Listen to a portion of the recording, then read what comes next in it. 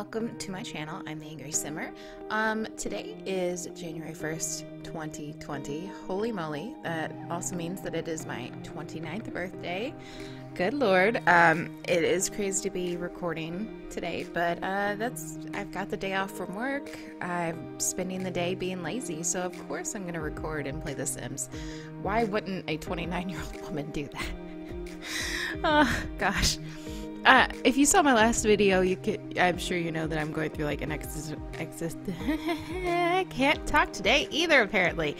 An existential crisis of just being a mess, being back to work and trying to figure out how to balance this and my other channel and workouts that I do. And I've got like food prep for tomorrow to take into work, and I plan to go to my gym after I get off work tomorrow and just get back into doing all the things that I like to do, that I want to do for myself.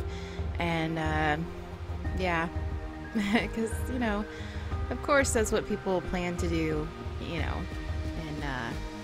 on the 1st of January of every year. Resolutions, woohoo! But I guess mine isn't so much a resolution as it is of just like, could I go back to doing the things that I was doing like 6 months ago? No problem. No, I can't. Oh, I'm gonna try. Anywho, but something that has not changed and probably won't change is my obsession with Oasis Springs and how it just reminds me so much of Las Vegas. And I know that it's supposed to be kind of like Southern California, I think, but I don't see that. I have friends that live in Southern California. I've been there. I've spent the whole summer there. This feels like Henderson, Nevada to me. So I'll just continue to build here in Oasis Springs and feel like it's like Nevada, and the sim gurus can continue to think it looks like California. So whatever. But I am building I guess it's a planned home, you could say. It's I went on, basically I just googled like house development or home developers in Las Vegas or in Henderson, Nevada, and one of these came up. I thought it was kind of cool. I thought it fit this neighborhood, so I went with it, and I think it's a really cute little place there. So yeah, good Lord. So for those of you who are not homeowners or who have not looked into like building a house or building in a subdivision, looking at this lot hurts me. So it's beautiful, but it's like it would be a premium lot, and your girl has priced out stuff like this, and it hurts me now having that knowledge, knowing how expensive this lot could be. So just for an idea, we went into a subdivision probably like 10 minutes away from my work, which would have been a nice change. And we're looking around, and we drove around the neighborhood first. That's the first time idea. And we're like, oh, we want that one. That's the one. So of course that's why it's the premium one, is because it makes you think, oh, I want that one. That's the one. And we're driving around, we're looking, and we go and we talk to the lady and we price out the house. We're like, yeah, this is all good, yeah.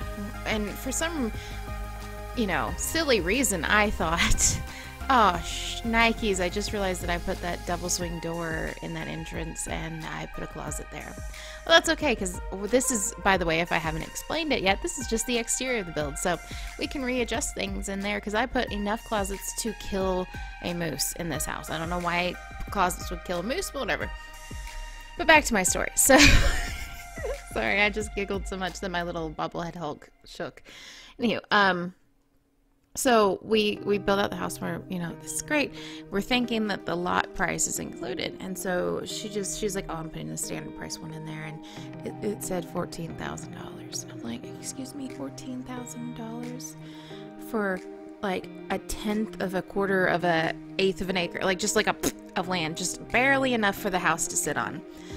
And she's like, yeah, well, we can adjust it with the different ones, see what it would do for the overall bill for this lot or that lot. And so we're like, okay, well, this is the lot that we liked, it's this number. And she looks it up, and it was $24,000. And I was astonished by this. And I'm talking to one of the guys at work about that, and he just looks at me funny. I go, what is it? What? He goes, we paid $50,000 for our lot. And I'm going, ah! Why? Why? We don't live in an area that you should spend $50,000 on, like, less than an acre of land. It's just not, that's not where we live. And he's like, we just love the lot so much we couldn't give it up. I was like, I would have. Like, are you insane?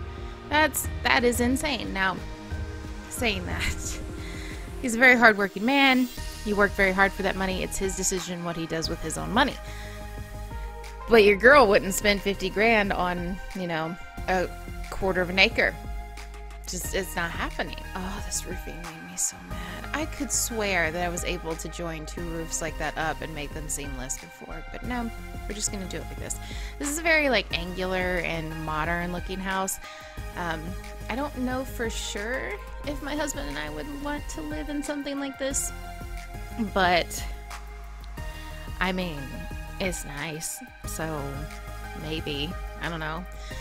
We'll just have to see if we ever actually move out to Henderson. I do not have a lot of the CC actually in my game at this moment, so I just used some of the Island Living or Island Paradise, whichever it is, Island Living, I think, doors, slapped them on there and pretended like those were garage doors. It's fine. It looks fine, right? I'm not gonna be playing back there that much. You guys get the idea. Eventually I will download the garage doors again, but I just, whenever the latest update came out again and just broke everything, I just went with it. I was like, whatever. So this was me deciding if I was doing interior or exterior and reminding myself to not stop reporting until I actually did some, like, actual landscaping. So, oh, I did a good job this time. Although I'm going to fight with trying to decide if I want that to be so stinking angular there. Also, I'm putting in, like, a garage and a driveway. Oh, I forgot to cut this out. I'm sorry. But I put, like, a full-on garage and driveway and, like, the whole bit there, just knowing that, like, we don't have cars. That's a absolute useless waste of space on that lot. But hey, it goes with the floor plan that I'm copying, so, you know, whatever. I do have a lot of fun with these tropical plants and things like that. Adding them in, I think they're really cute. I think they add a lot of splash, whereas some of the other plants just don't. That's just me. I could be crazy. I tried to add like a stone or like a rock feature to this, just get rid of as much grass as possible, because the grass thing is more California. There's grass in California, whereas out in Las Vegas there's really not. There's artificial grass, but it's better because it's a desert. It's a desert. What would you expect? But yeah, I really enjoyed the desert landscaping and having fun. I am still having the issue with the mouse is jumping when I'm trying to place things, but I'm not sure if it's the game or if it's actually my mouse, because my mouse has been a pain in my butt lately. Like, just stopped working. That fence looked like it was floating. Just all kinds of crazy stuff that's just no, it just shouldn't be messing up like this. Also, this is my lazy. Sorry, guys. Yeah. That fenced-in partial yard. Got a fence running down the one side, but I didn't close that bad boy in. No, why would you not do that? Oh, because you don't want a privacy fence blocking the view to the beautiful lake back there. So yeah, big fan of this. So sorry about the yawn. I'm not gonna cut that out because, listen, you guys know the quality of my work right now. Sorry.